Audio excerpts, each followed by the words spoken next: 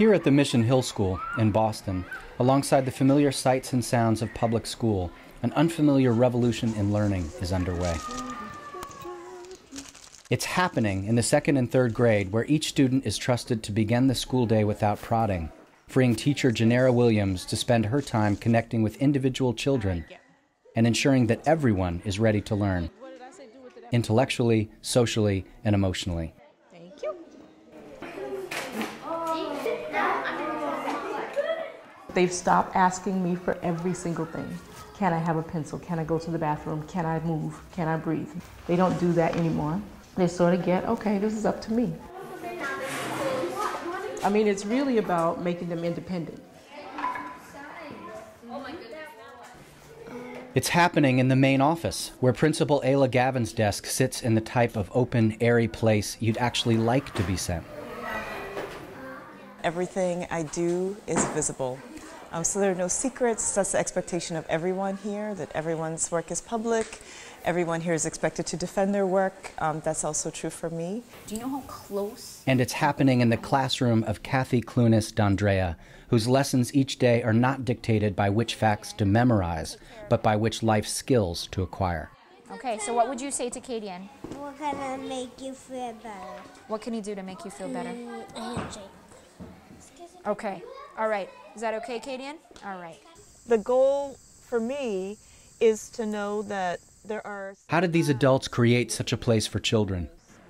And how can we create more places like it? One of the most important things is creating a climate of trust. And we had to work really hard at that. Why she's crying, because she knows exactly that crying over an eraser. That would be a good, I feel like that class would be into. Everyone has value.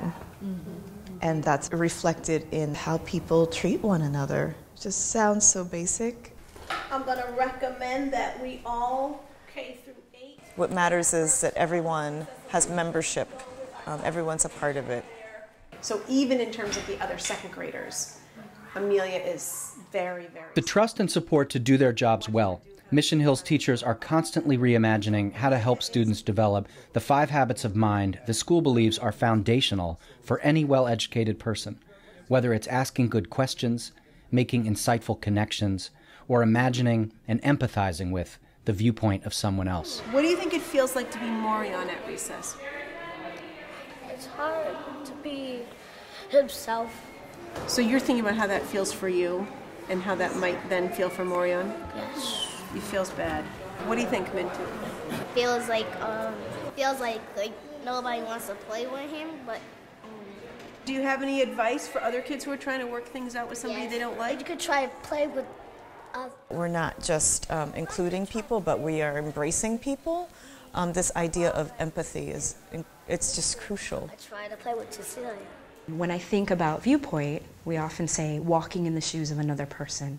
And so when I think about it in my classroom, when I think about it anywhere, again, it goes back to trust. I feel like trust is such a huge part of it. I look like a lion, you see, it's a big fight.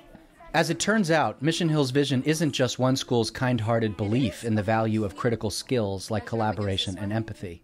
It's also a sound teaching strategy based on the latest hard science about how the brain works and how people learn.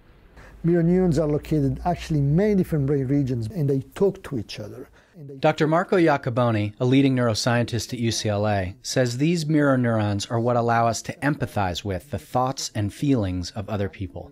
When you see, for instance, somebody on a bike that falls down and gets injured, your immediate reaction is almost, ooh, you kind of feel the pain of that person. And that's really the classical way which mirror neurons kind of express themselves with our body. We see something, we see somebody in pain, we almost feel the pain, and our body expresses that. But while feeling another's pain may be an innate aspect of the way human brains are wired, Iacoboni and others are quick to point out that developing the deeper ability to think and act empathetically requires lots of ongoing practice and exposure, particularly in young people. If I'm not able to figure out what you feel, it's very difficult to connect with you, to interact with you. In fact, you can think of empathy as almost the social glue. It's something that kind of really bonds the two of us.